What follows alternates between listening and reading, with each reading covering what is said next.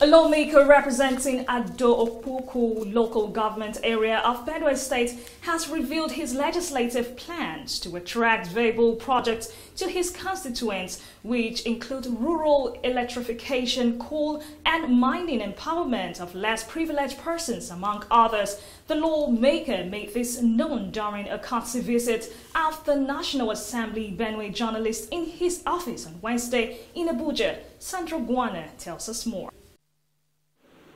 Member representing the triangular constituency of OKPOKU OGBADIGBO federal constituency. It's triangular because my constituency is made up of 3 large local governments.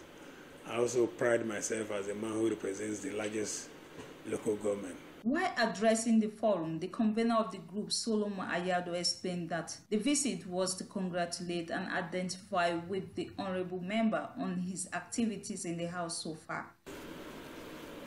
Our courtesy visit to you is actually to identify with you, congratulate you on your well-deserved election and your successful inauguration as a member of the National Assembly. Sir, as you know, you are one lawmaker that so far we have rated among the Benue Lawmakers as outstanding.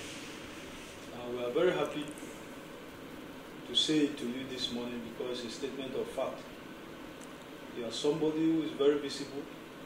You are somebody who is not shy. You are somebody who navigates. Responding to the group, Agbo, who is also the spokesperson for minority parties in the House, affirmed that the nomination of Ndude Elumelu and other minority leaders was done in accordance with the wishes of the minority parties. Luckily for us, we have worked so hard to ensure the emergence of the current leadership, both at the superstructure level and at the sub level.